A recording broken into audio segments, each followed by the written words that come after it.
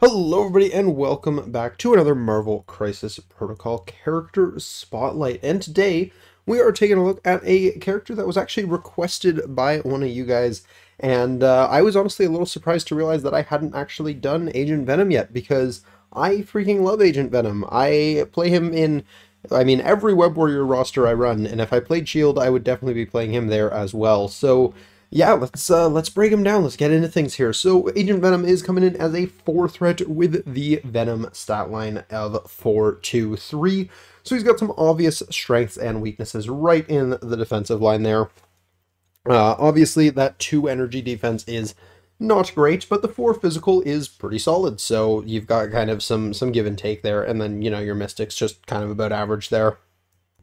He's got 6 stamina, which is pretty standard for a 4 threat, with nothing too crazy for the defensive tech there. He is probably a little bit on the squishier side, but it's not too bad having the 4 physical, as long as you're careful with that energy defense there.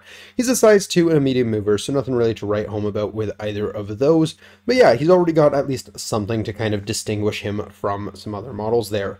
Also, very importantly, for the less comic-inclined fans, Agent Venom and Venom are not the same alias. This one is Flash Thompson in the suit, not Eddie Brock. So you can run him with regular Venom if you so desire. So, and that's pretty relevant because they do share an affiliation as well. Going into his attacks here, he has 3 different attacks on his card. Always love when they give you a few options, so nice to see there. The first one is Clintar Firepower. This is a 5 dice range 4 physical builder attack, so you're going to build power based on the damage that you deal. And it's got a Wild Bleed, so just a nice little extra thing to be throwing out there. Not quite the same as regular Venoms, where it's a guaranteed bleed, but he's going from a little bit further distance there, so you got some give and take there. Next, he has the Incendiary Grenade. This is a 1-cost spender, so a very cheap spender. This is a range 3 5 dice energy attack that says after this attack is resolved, the target character gains the Incinerate special condition. So you're always going to have the power to do this as long as, you weren't poisoned or something like that. And yeah, you get to light someone on fire for guaranteed, no triggers, nothing like that. It's also just a solid energy attack if you are going up against maybe another Agent Venom, for example, and you just want to be able to hit them on their weak side. You have something like that to help you do that, and it's relatively cheap, so it's not unrealistic, especially in the later rounds of the game. You can start around with 2 power and just be able to double tap with this, so pretty solid there. It is a little bit closer range, so you gotta keep that in mind. You're gonna have to make sure you're setting yourself up for that one, but yeah, great little bit of utility there, and obviously Incinerate is an amazing condition, so that's pretty solid. His third and final attack here is Symbiote Special Forces. This is a 4-cost spender, so we got a little bit more of a real spender here. It is a Beam 3 7 dice spender, so already pretty solid. I mean, Beam 3 with 7 dice, you can hit a few models for that most likely. And then you got a Wild Hit Lashing Tendrils trigger. After each attack is resolved, deal 1 damage to each other enemy character within range 2 of this character. So you can totally get that multiple times and hit a bunch of characters for a bunch of damage. Yeah, really solid trigger, especially if you have multiple targets in the original beam, so you can start to stack that up. So yeah, great way of throwing some extra damage out with this, and honestly, I just love this spender. It's really good, and it's done so much for me in so many games. So yeah, really solid thing there. But yeah, that is it for his attack profile. Let's go ahead and move on to his superpowers. So the first superpower in our list here we are very familiar with from a few of our Web Warrior friends, and that is the Symbiote Web Swing. It's going to be a 2-cost superpower that's going to place you within 3 of your current position. You can only use this once per turn. Unlike a lot of the Web Warriors, unfortunately, this doesn't add dice to his next attack, which would be kind of absurd since all of his attacks are a little bit further range than most of them, so probably a good thing that it doesn't, but still just an amazing mobility power. I mean, it's not an action. You're going to place 3, which is further than that medium move he would be doing otherwise. I think I might be mixing that up. They're comparable distances, but it's a really good amount of distance, and yeah, it's just super solid mobility power here. Whether you're using it to engage, get into the fight, or to get out of it, whether you're using it to line up a sweet beam or something like that, tons of different ways you can make use of that, and for only 2 power, it's really affordable too. So yeah, web swings are good. Need I say more? The next superpower here is Project Rebirth 2.0. This is a one cost that just says remove a special condition from this character. This is great. I mean, this is just a really solid superpower to have. I mean, you can't be staggered if you're lit on fire. You can always just get rid of it. Any other obnoxious conditions, stun or something like that? Yeah, how about no? Yeah, this is just great. Basically, you know, it's immunity conditions without having immunity conditions. So obviously the ones that are going to affect your defenses, your opponent's still able to apply them, and they're still going to be able to get at least a round of, or a turn of use out of them. But as soon as you can activate them, you can just get rid of them as long as you have the power to do that. So yeah, really, really solid there as well. So yeah, good first couple here. And then of course he also has All-Star Quarterback. This is a 3-cost superpower that says choose an interactive terrain feature or an enemy character, both of size 3 or less within range 2, and throw it small. This superpower can only be used, I words good, once per turn. And yeah, I mean, character or terrain throw, that's always good to see. Size 3, so you got a little bit of, you know, you can take a good chunk of the characters in the game with that. And of course, you know, throwing size 3 terrain can hit pretty hard as well, so yeah, just really, really good. Again, you can really take advantage of that web swing too to get in position to be able to do this.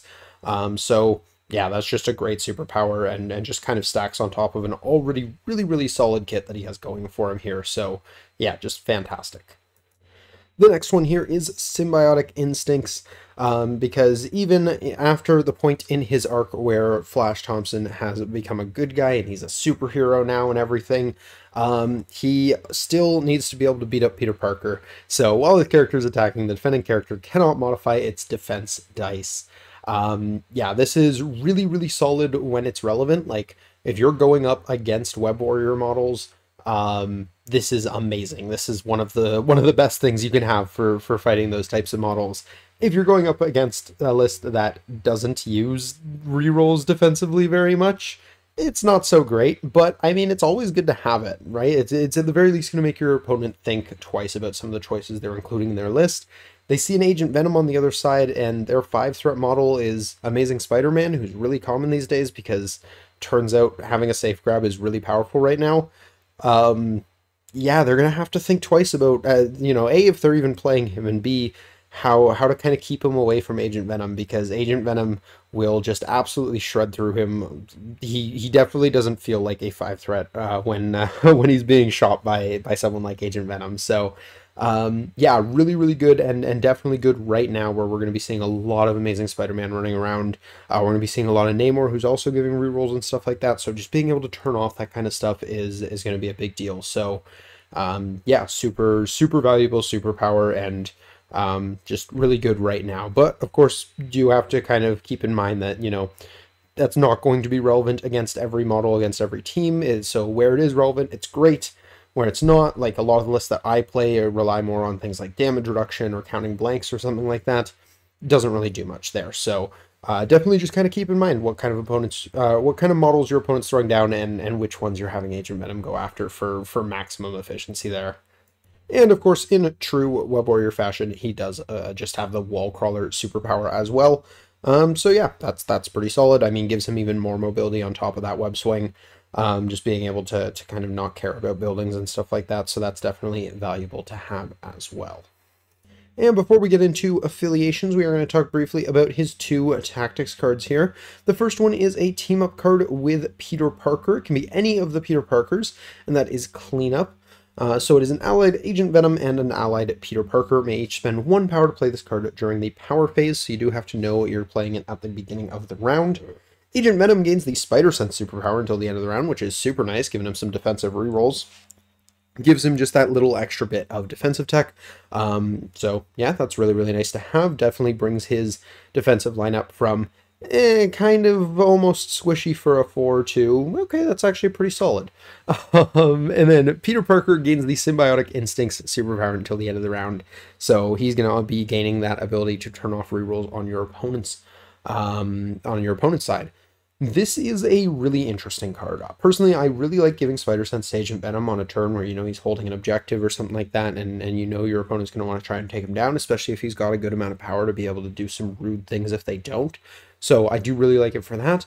I love giving Peter Symbiotic Instincts in the specific case where you are playing Web Warriors into Web Warriors, or if you're just playing into Web Warriors in general, or any reroll heavy team, but they're kind of the first one that I think of, because pretty much everyone there has some form of defensive reroll.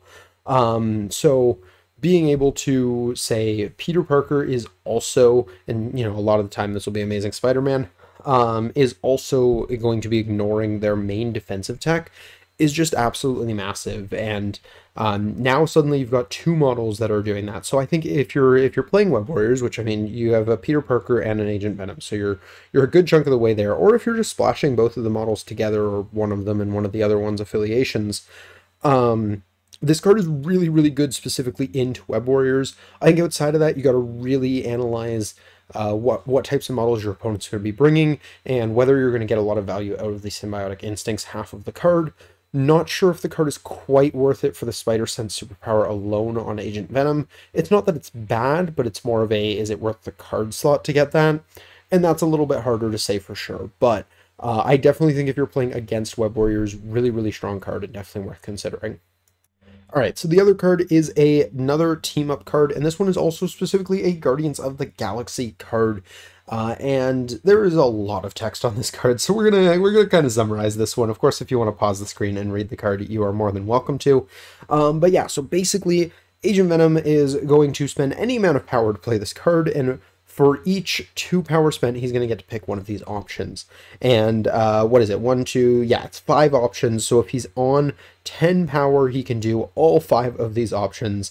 But he does have to completely do one before he can move on to the next one. But they're kind of lined up in a way that you can actually like move between the characters to be able to benefit from all of them, because all of them require being within range 2 of one of the movie Guardians of the Galaxy. So at, I want to say 19 threat, you can run all 5 of those models plus Agent Venom.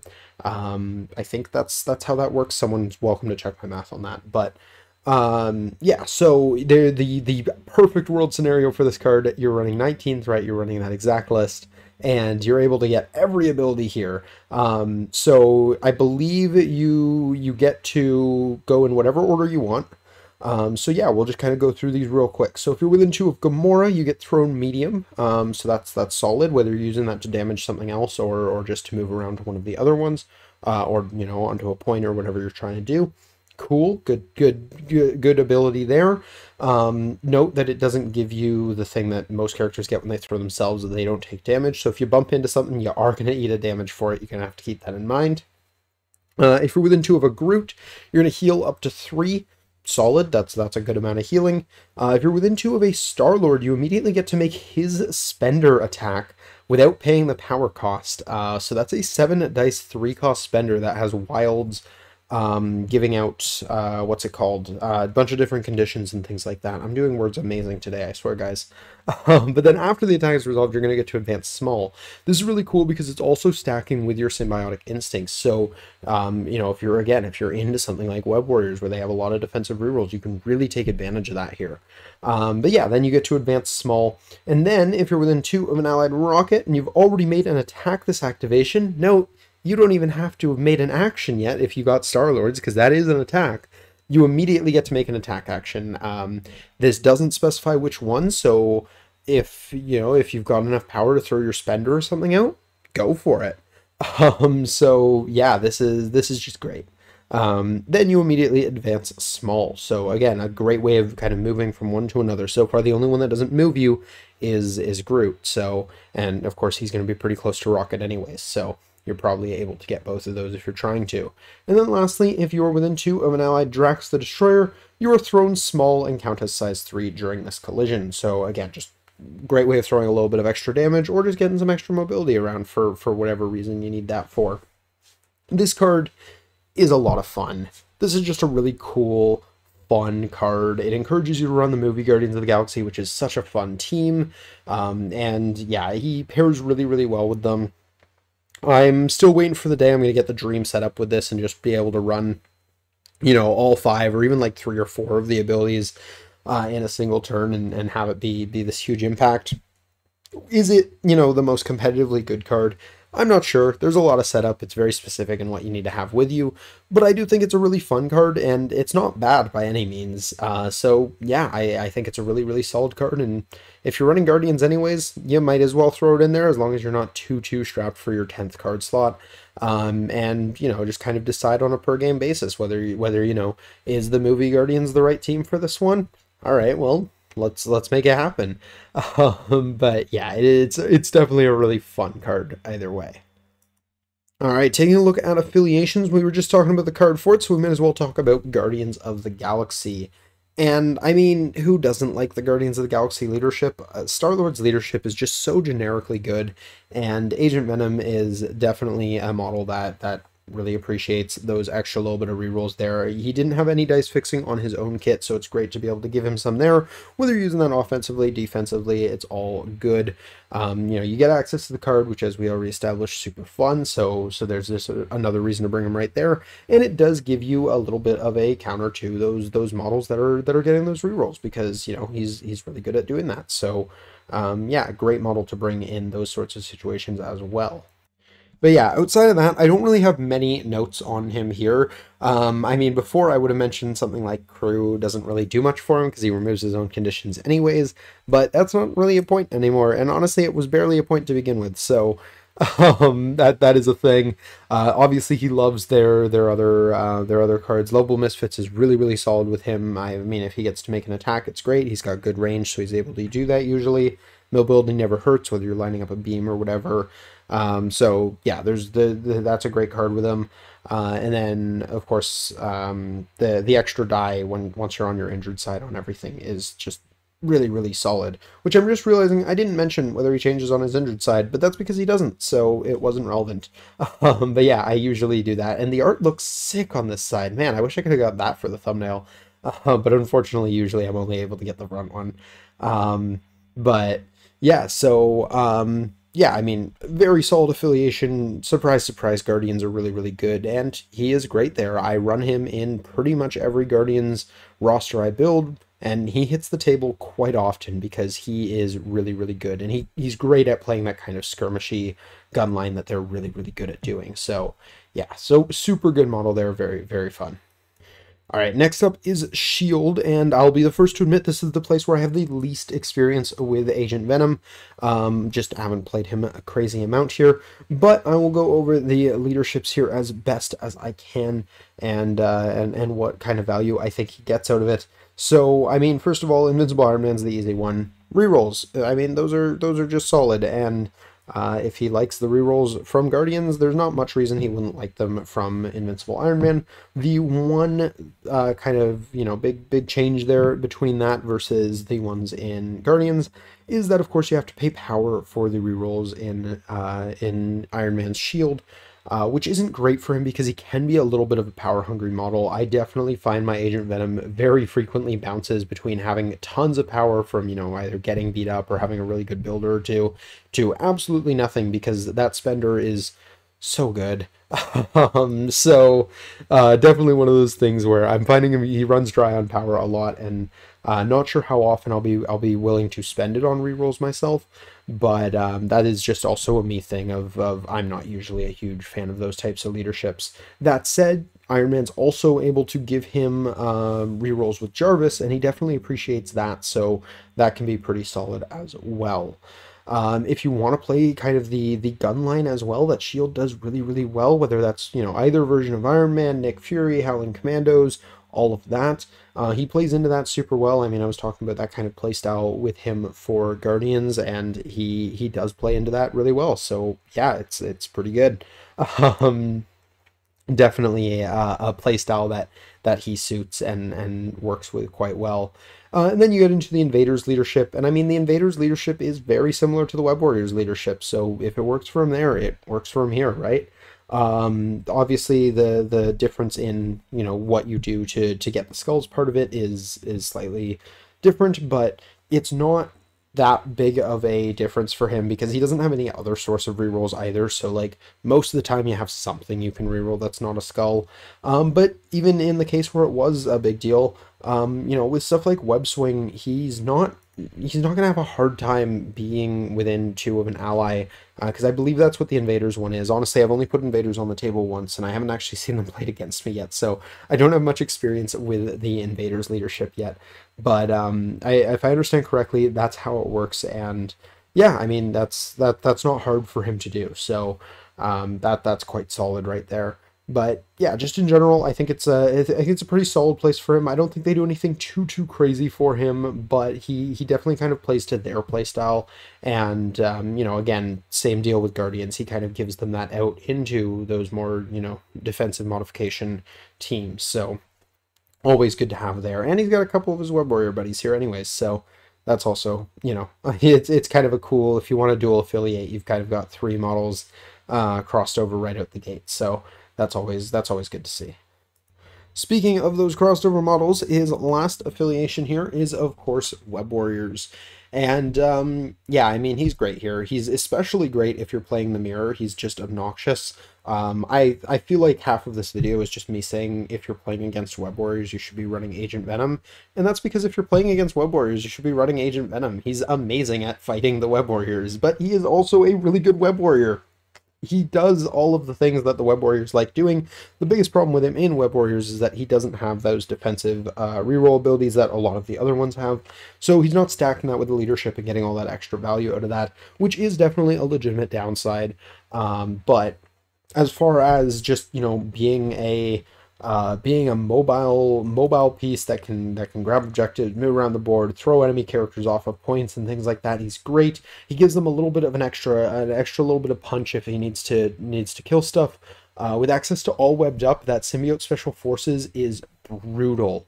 9 dice beams hit like trucks, and then you add lashing tendrils into that, and it is absurd. I absolutely love it. I've gotten it off a few times and it feels so good every time. Yeah, if you're playing for a little bit more of a brawly webs, you know, they still play the objective game. That is still the webs game plan. He's almost an auto include there. But even when you're not in that situation, he's just a really solid model. He gives you, you know, a piece that can play the fighting game pretty well, but he can still run around and do the other Web Warrior things. So yeah, just very solid model here. No real complaints. Benefits from Miles' leadership in the sense that it gives him some defensive tech, which definitely helps because we already kind of established that he is probably a little on the squishier side for 4 threat. So that works really well with him. And then of course you do get access to cleanup as well, where you have 3 Peter Parker options to choose from. But yeah, I think most of the time it's probably either amazing or spectacular. You really only have 2. But yeah, that is a thing. You can also do, you know, one of my favorite teams, which is the fluffy all Venom team. I got to run that once and it was really fun. Not very good, but really fun. Of just like Venom, Gwenom, Agent Venom, and then I think I had Amazing Spider-Man and I Venomized him. It was fantastic. Not something I recommend trying for a tournament, but really fun for casual. But yeah, he's just great. He works really well here. He's amazing in that mirror match, and he does the thing they're trying to do, but he kind of gives you that cool pivot if you need it. So definitely think he's worth including in the 10.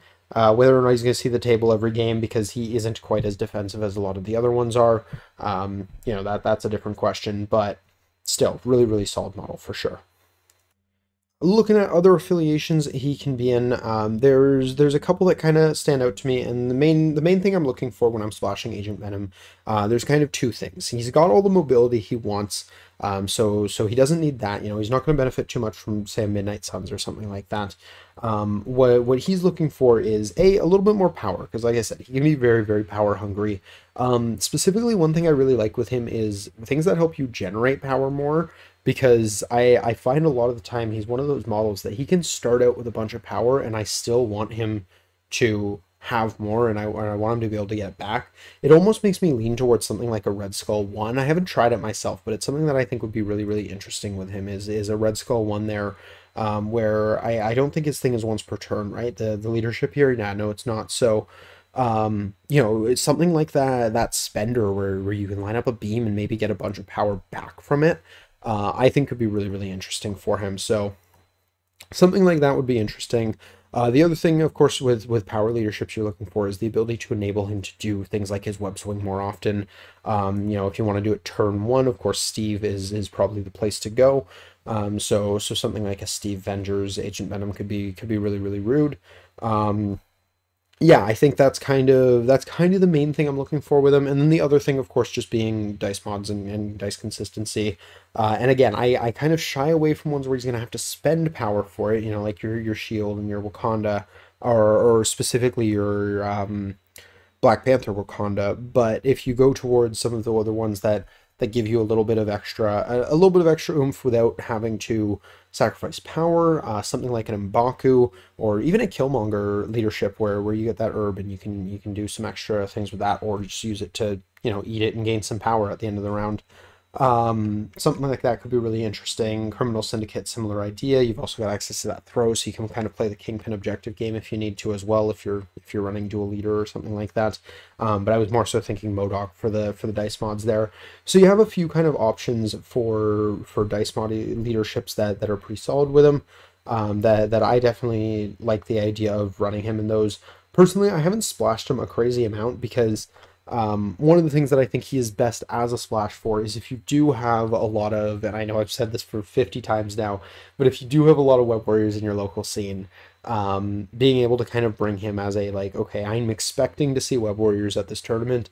I'm going to have him in my list just for hey, I saw them on the other side of the table, here he is. And I think that's actually one of his best use cases. It doesn't really matter what affiliation you're playing.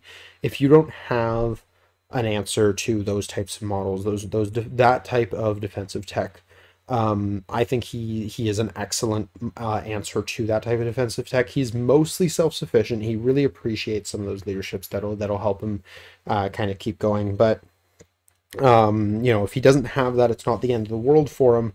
So if you do see a lot of those, or even just again as that meta call of, like, right now Amazing Spider-Man is seeing a lot of play. If you're expecting to see a lot of Amazing Spider-Mans at an event, he is worth including because he will do rude things to an Amazing Spider-Man. So yeah, definitely worth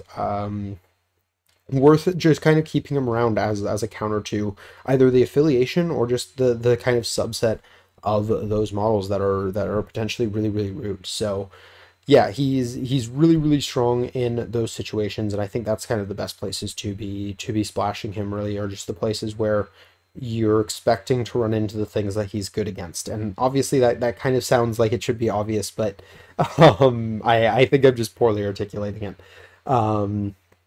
But yeah, he's a very good piece at answering those sorts of situations. And even if you bring him and then your opponent chooses not to put ASM on the table, he's not going to feel bad most games, especially if you did combine him with a leadership that does benefit him, something where he's going to be getting those swings and those throws and those spenders more often, or when he does them, they're going to be more impactful because you have rerolls or something like that.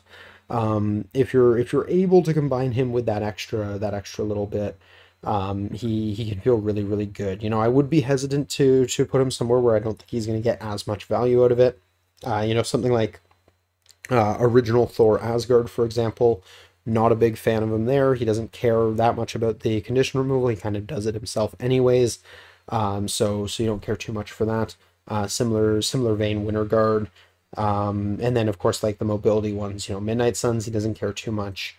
So you're gonna have to kind of keep that in mind, is like, if you're putting him there as a meta answer, cool, that's great. That's, hopefully he does well, but don't expect him to do anything too special outside of that, because while he is a great model, he's not the next Beta Ray. I don't think. He's certainly strong, but he's not going to just kind of come in and just MVP half your game sort of deal. But still, excellent model. He can play so many different games very very well because he is just super versatile, and yeah, he's just all around a really really strong model. But yeah, I think that is going to do it for this character spotlight. We ran a little long here because I do really like this model, so I had a lot to say on him. But yeah, let me know what you guys think, where you guys have had the most success with Mr. Flash Thompson here.